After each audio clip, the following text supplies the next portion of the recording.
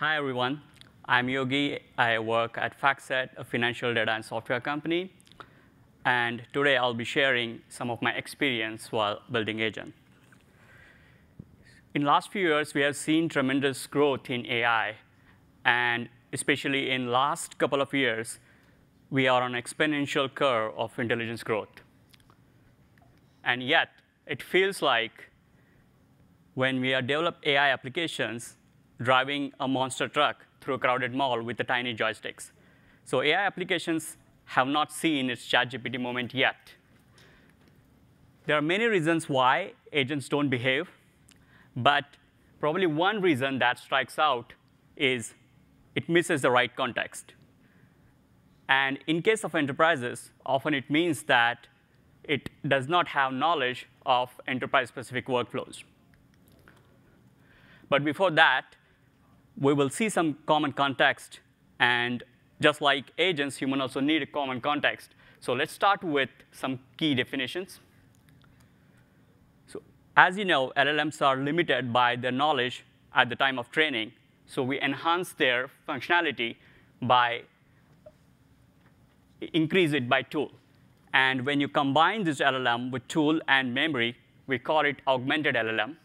When you place this augmented LLM on a static and predefined path, we call it a workflow.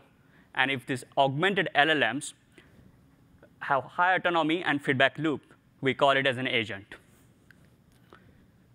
Now, workflows are controllable and reliable, while agents have flexibility and they are highly autonomous. So the question is, can we get best of both worlds? So the answer is yes. With agentic workflows, we can plan and execute the workflows based on the goal, context, and feedback. I see these terms being used very loosely and at times interchangeably. So I would like to make a key distinction between workflow agent and agentic workflow. Workflow agent is a predefined workflow run by agent, while agentic workflow is a workflow planned and run by an agent. I know these terms are quite confusing, and in AI, we are very bad at naming things.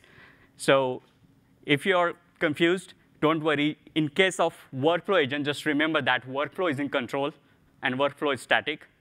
In case of agentic workflow, agent is always in control, and the workflow is dynamic. It is also important to view these systems as agentic system, as Andrew Ng pointed out correctly. On agentic spectrum, agentic workflows have more agenticness than workflow agents, generally speaking. So why all of this matter? Apart from control, reliability, predictability, for enterprises, agentic workflows provide a way to automate the workflows at scale. And perhaps most important thing is enterprises can use their existing enterprises microservices to build on top of it. And in some cases, these enterprises have invested years, if not decades.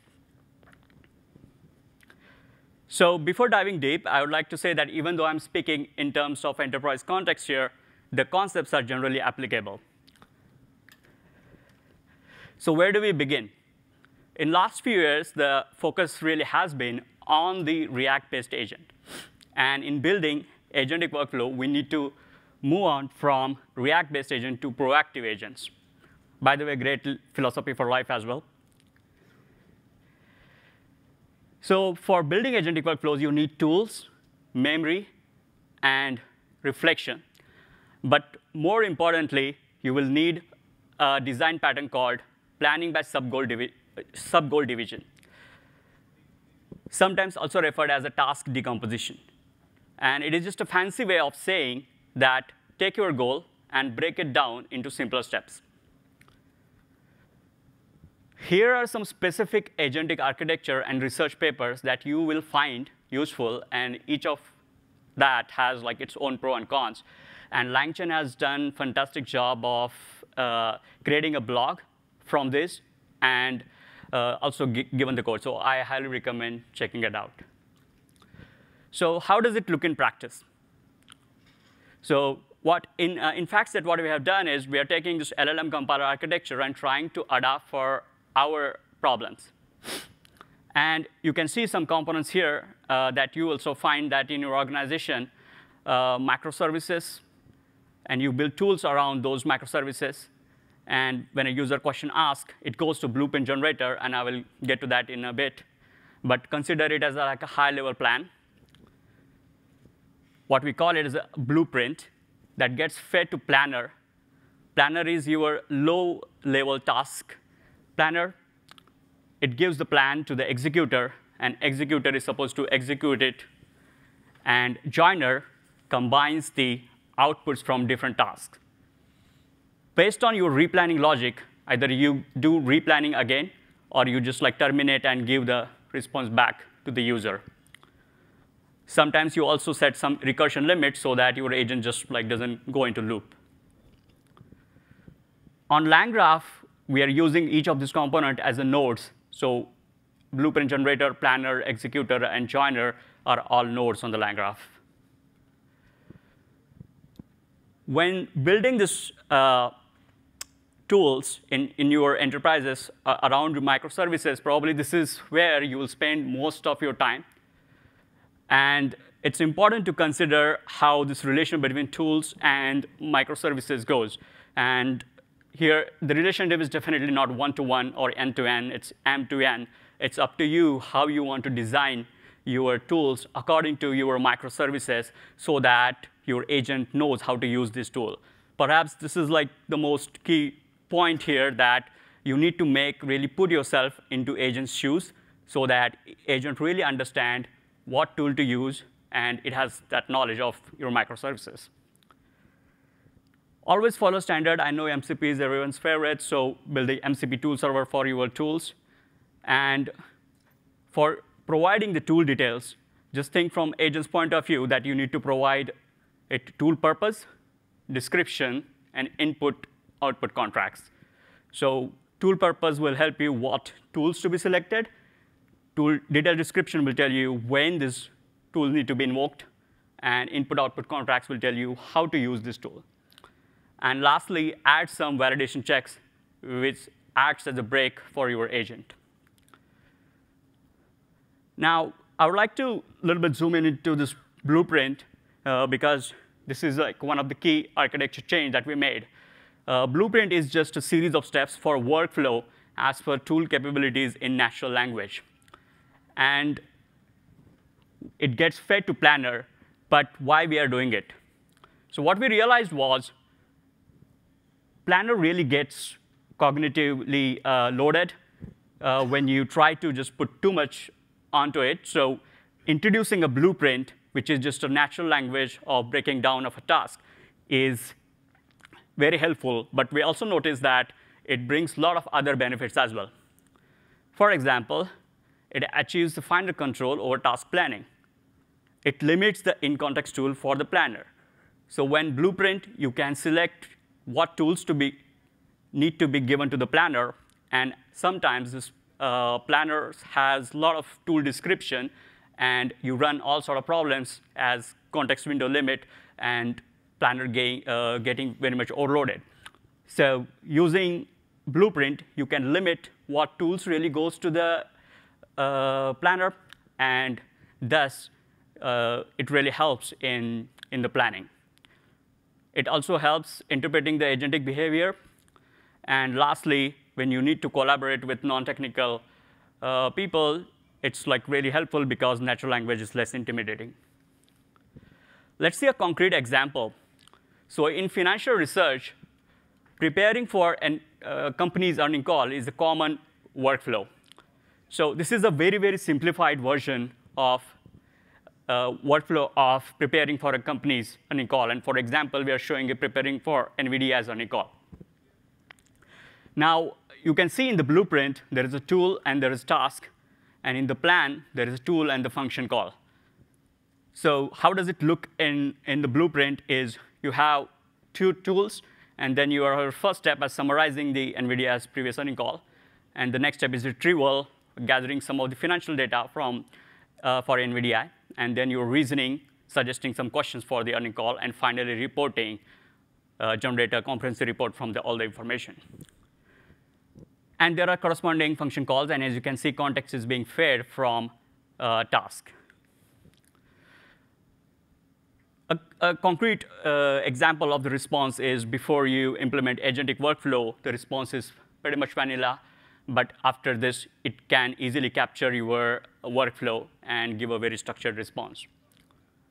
So whatever we talked about, none of this will really work without writing a proper evals. So always make sure to invest and build and maintain your eval framework. You should have at least component and end-to-end evals. You should really use the correct techniques, like code-based LLM as judge, human in the loop. And more importantly, write evals for metrics that you really care for. Aspect-based eval is something like we should really think about.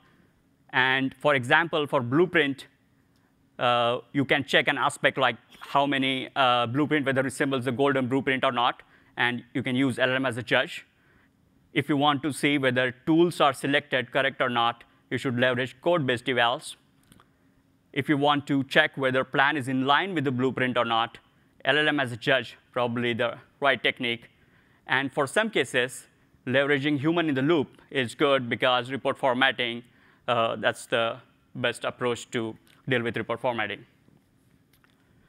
So when not to use agentic workflows? So in some cases, definitely agentic workflow doesn't make sense. In case of fixed and repetitive tasks, just probably go for ETL pipelines. If your workflow cannot be really captured, you cannot really capture use case in workflows, agentic workflows are probably not worth. And if deterministic outcome is paramount in cases of strict compliance and the safety critical context, you should not go with agentic workflow. And in case of low latency and cost-constrained environment also, you should probably try to avoid agentic workflow. So wrapping up, some learnings. Start with simple blueprints, work your way up, building a complex rack system for the blueprints.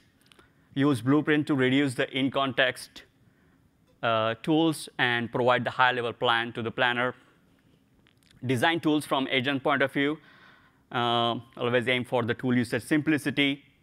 Implement safety guardrails and evals, observability, and all the good software engineering that should help you a lot. And from the whole presentation, the key takeaways are agentic workflow is planned and run by agent. Agentic workflows bring the reliability at scale. And planning by sub-goal division is a key design pattern. Plan and execute is a key agentic architecture. And build your tools to complement your microservices. Always try to leverage your microservices in the tools and modify your architecture to solve the problems. Don't really shy away from changing, taking research paper, and experimenting on it. And finally, treat your evals like first-class citizen. And with that, thank you very much for your time.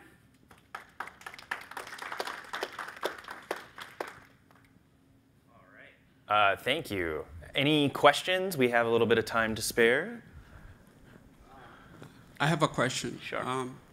Do you have in top of your mind any like a GitHub project or reference that we can follow? Sure, sure. So if you just go back here, I kind of shared some of the links for the LangChain. It should have all the code for these research paper, and that's probably the most best place to start with this plan and execute kind of agents.